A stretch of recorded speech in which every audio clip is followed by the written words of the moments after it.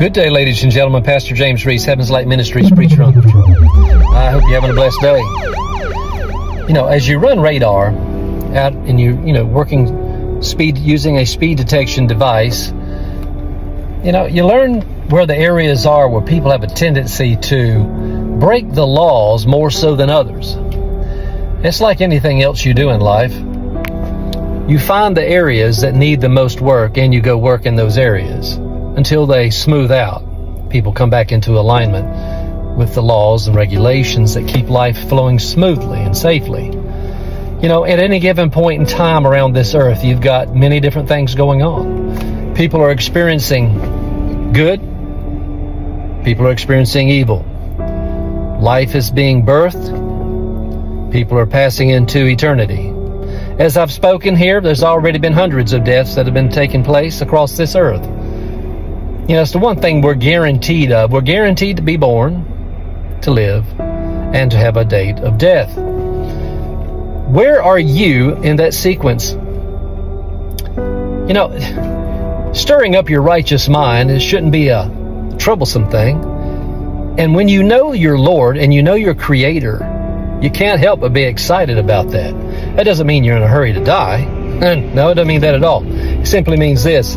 When that day comes, you're not going to be full of regrets. You know, I sat beside my father's bedside as he passed, or just before he passed away, and I looked into his blue eyes. And I could see the pain and the regrets of things he wished he had done differently throughout his life. And I had to look at him, and I had to say, I love you, and there are no regrets here.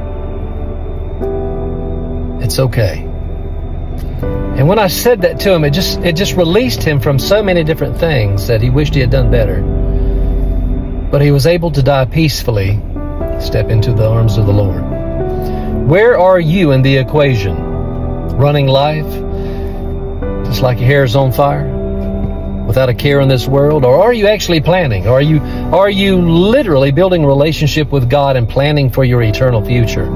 Or are you just spending time thinking about your comforts? This is just designed to stir your righteous mind a little bit. I want you to have a good evening. Have a good day.